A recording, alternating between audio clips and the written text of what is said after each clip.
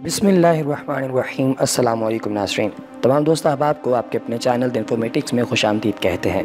अहबाब इन्फॉर्मेटिक्स में आज हम पाकिस्तान की दिफाई और सरहदों की हिफाजत करने वाली आर्मी यानी पाक फ़ौज के एक वो डिपार्टमेंट जो कि समंदरी हुदूद की हिफाजत करता है यानी पाक बहरिया, उसकी सबसे बड़ी आबदोज़ के बारे में आप अहबाब का मुतला करेंगे कि दुनिया की सबसे बड़ी पाकिस्तानी जो आबदोज़ है वो पाक बहरिया के पास इस वक्त मौजूद है।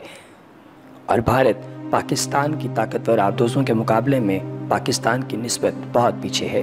भारतीय अखबार टाइम्स ऑफ इंडिया लिखता है कि भारत इस वक्त पाकिस्तान के ख़िलाफ़ सिर्फ 7 या 8 आबदोज़ें तैनात कर सकता है। और अखबार लिखता है कि अगर भारत आज जंग का आगाज़ करे तो मुखालिफ क़ुव्वतों के ख़िलाफ़ तैनात करने के लिए उसके पास सिर्फ 7 ज़ायदुल उम्र और रिवायती आबदोज़ें पाकिस्तान के ख़िलाफ़ गहरे पानियों में मुकाबले के लिए मौजूद हैं, जबकि पाकिस्तान के पास भारत से जदीद 5 आबदोज़ें हैं और पाकिस्तान चीन से मज़ीद आला दर्जे की 6 आबदोज़ें हासिल करने वाला है।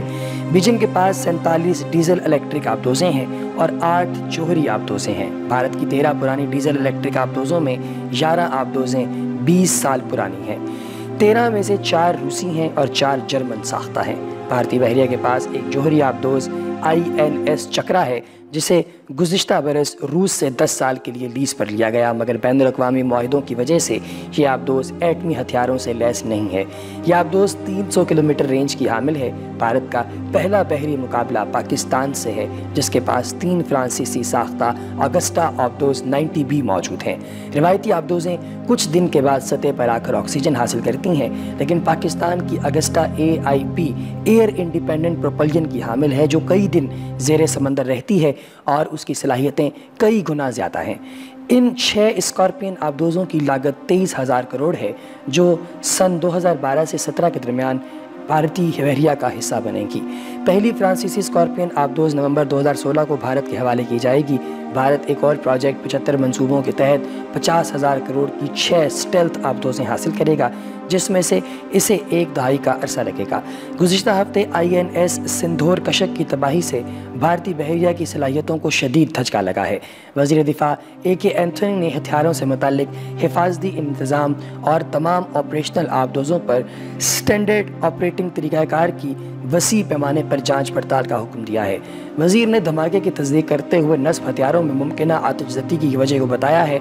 अखबार ने कुछ रोज़ कबल ये भी बताया कि आबदोज़ों पर एम्यूनेशन को गलत अंदाज में हैंडल किया जा रहा है। नाज़रीन, ये ज़बरदस्त इन्फॉर्मेटिव वीडियो आप तक पहुंचाई जा रही है द इन्फॉर्मेटिक्स चैनल से। अगर आप ऐसी और ज़बरदस्त इन्फॉर्मेटिव वीडियोस देखना चाहते हैं तो आप अभी हमारे चैनल को सब्सक्राइब कीजिए और उसी जगह पे मौजूद बेल आइकन यानी घंटी के निशान को दबाकर आने वाली वीडियोस की अपडेट्स को ऑन कर लीजिए ताकि आपको वक्तन फ़वक्तन हमारी वीडियोस की अपडेट्स मिलती रहें। पाकिस्तानी फ़ौज ने ऐलान किया है कि आबदोज़ से क्रूज़ मिसाइल बाबर 3 का कामयाब तजुर्बा कर लिया गया है। पाक फ़ौज के शोबा ताल्लुकात आमा ISPR के मुताबिक बाबर 3 क्रूज़ मिसाइल का तजुर्बा बहीरा हिंद से किया गया, जिसने खुश्की में अपने हदफ को कामयाबी से निशाना बनाया। जदीद टेक्नोलॉजी से lace cruise missile Babar 3 450 kilometre तक अपने हदफ को कामयाबी से निशाना बनाने की सलाहियत रखता है। ये मिसाइल ज़ेरे समंदर मोबाइल प्लेटफॉर्म से लॉन्च किया गया था। बयान में मज़ीद कहा गया कि मिसाइल बाबर 3 कई किस्म के जंगी हथियार ले जाने की सलाहियत रखता है और निचली परवास कर सकता है। कामयाब तजुर्बे पर chairman joint chief of staff committee general Zubair Mahmood, DG strategic plan division lieutenant Mazhar Jameel और दीगर सीनियर अफसरान ने मिसाइल टेस्ट के तजुर्बे का मुशाहिदा किया। याद रहे कि गुज़िश्ता साल दिसंबर में पाकिस्तान ने ज़मीन और समंदर में 700 किलोमीटर तक अपने हदफ को निशाना बनाने वाले क्रूज़ मिसाइल बाबर 2 का भी कामयाब तजुर्बा किया था।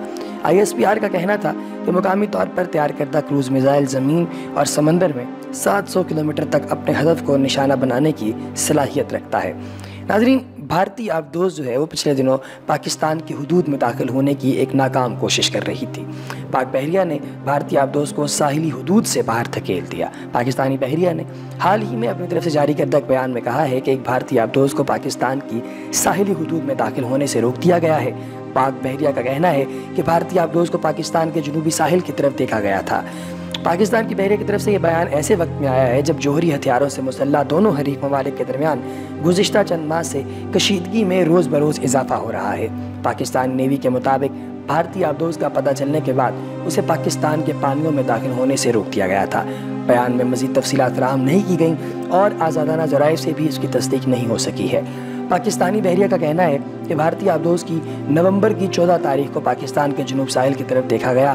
پاکستان نیوی نے بھارتی آبدوز کی فوٹیج اور تصاویر بھی شائع کی ہیں۔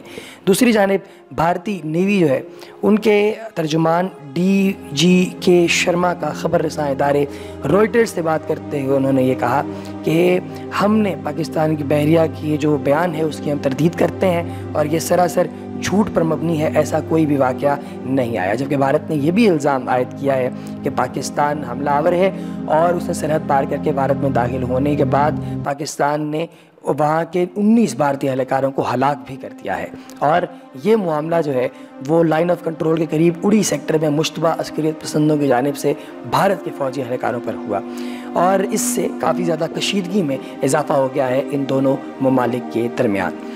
یہ آبدوز جو ہے پاکستانی، یہ جوہری صلاحیت کے حامل میزائل کا تجربہ بھی اس پر کیا گیا ہے اور اس میں یہ کامیاب رہی ہے۔ پاکستان نے پیر کے روز پہلی مرتبہ ایک آبدوز سے جوہری ہتھیار لے جانے کی صلاحیت کے حامل کروز میزائل کا تجربہ کیا ہے۔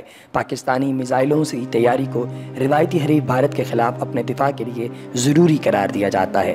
جوہری صلاحیت کے حامل بابر سوئم میزائل، اس سے پہلے ہم نے آپ کو بابر 2 کے بارے میں بتایا تھا، یہ بابر 3 ہے۔ اس کی جو رینج ہے وہ 450 کلومیٹر ہے اور اسے بحر ہند میں ایک نامعلوم مقام سے فائر کیا گیا۔ خبر رساں ادارے روئٹرز کے مطابق اس کروز میں میزائل کے تجربے سے دونوں ممالک کے درمیان پہلے سے کشیدہ تعلقات میں مزید تناؤ پیدا ہو سکتا ہے۔ سن 1947 میں برطانیہ سے آزادی حاصل کرنے والے پاکستان اور بھارت کے درمیان اب تک 3 جنگیں ہو چکی ہیں، جبکہ دونوں ممالک سن 1998 میں جوہری تجربات کے بعد سے میزائلوں کی تیاری اور ترقی میں مصروف دکھائی دیتے ہیں۔ پیر کے روز جاری کردہ پاکستانی فوجی بیان میں کہا گیا کہ پاکستان اس کامیاب میزائل تجربے کو دفاع کے لیے درکار صلاحیت کو برقرار رکھنے کی پالیسی کے لیے ایک قدم سمجھتا ہے۔ پاکستانی فوجی بیان کے مطابق بابر سوئم مختلف نوعیت کے ہتھیار اپنے ساتھ لے جانے کی صلاحیت رکھتا ہے اور اس میں قابل بھروسہ سیکنڈ سٹرائک کی سہولت بھی موجود ہے۔ یہ بات اہم ہے کہ بابر سوئم زمین سے زمین تک مار کی صلاحیت کے حامل بابر دوئم کا سمندری ورژن ہے۔ بابر دوم کا تجربہ پاکستان نے پچھلے مہینے کیا تھا اور پاکستانی فوجی بیان میں یہ بھی کہا گیا کہ اس میزائل میں نیویگیشن اور گائیڈنس سسٹم کا جدید نظام جو ہے وہ بھی شامل ہے۔ اب یہ بھی کہا جاتا ہے کہ پاکستان کا یہ جو آبدوزوں کا معاملہ ہے یہ پوری دنیا میں سب سے زیادہ سٹرونگ ہے، اور یہ بھی ایک اور اہم چیز ہے وہ کہ چین جو ہے وہ لگاتار پاکستان کو مختلف آبدوزیں جو ہیں وہ گفٹ کر رہا ہے، اور کچھ آبدوزیں ہم چائنا سے خرید رہے ہیں، اور یہ جو آبدوز پچھلے دنوں ہم نے چائنا سے خریدی ہے تو اس چین کی ایٹمی آبدوز کی پاکستان کے ساحلی شہر کراچی کی بندرگاہ پر آمد پر جو بھارت ہے اس میں گہری تشویش اور ان کی راتوں کی نیندیں اڑ گئی ہیں۔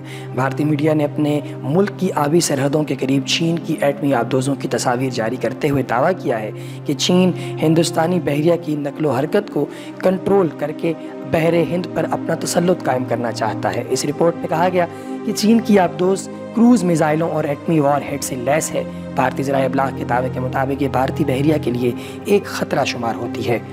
قابل ذکر بات یہ بھی ہے کہ شانگ آبدوز چین کی انتہائی جدید ترین آبدوز ہے جس میں اینٹی ریڈار سسٹم نصب ہے اور اسے کئی ماہ تک ایندھن کی ضرورت نہیں ہوتی۔ یہ ایک اسٹیٹ آف دا آرٹ قسم کی جو ہے وہ آبدوز ہے جسے اس وقت دنیا کی جدید ترین آبدوزوں میں شمار کیا جاتا ہے۔ ناظرین، یہ ایک ایسا کمال قسم کا معاملہ ہے کہ کبھی بھی کسی بھی حوالے سے اگر پاکستان انڈیا کے ساتھ کسی بھی حوالے سے اگر ان دونوں کا آپس میں کوئی تناؤ ہوتا ہے یا دونوں کا آپس میں کوئی بھی جو ہے وہ ٹکراؤ ہوتا ہے تو پاکستان اس حالت میں ہے، اس کنڈیشن میں ہے کہ ایک تو اس کے پاس ایٹامک بام وغیرہ موجود ہیں، اس کے پاس جوہری ہتھیار ہیں، کیمیائی ہتھیار پاکستان کے پاس موجود ہیں، جبکہ ساتھ ہی ساتھ پاکستان کے پاس یہ بھی ایک صلاحیت موجود ہے کہ پاکستان کو دنیا کے مختلف ممالک کی سپورٹ بھی حاصل ہے۔ جب کبھی اگر جنگ کی بات آئے تو پاکستان کے پاس ہر وقت بھارت سے جنگ کرنے کے لیے زبردست قسم کی چیزیں موجود ہیں، زبردست قسم کے ہتھیار موجود ہیں، اور پاکستان کی عوام کو اس حوالے سے بالکل بھی فکر کرنے کی کوئی ضرورت نہیں، کیونکہ ہم جب چاہیں بھارت کو ایک دفعہ نہیں कई दफ़ा सफ़ाई हस्ती से मिटा सकते हैं। अल्लाह पाक की मदद हमारे साथ मौजूद है। और एक और चीज़ नाज़रीन वो बड़ी अहम जो है कि अल्लाह पाक ने अपने बंदे को अपना नूर अता फरमाया है। नबी पाक अलैहिस्सलाम की हदीस मुबारक है कि मोमिन की बसीरत से डरो कि वो अल्लाह के नूर से देखता है।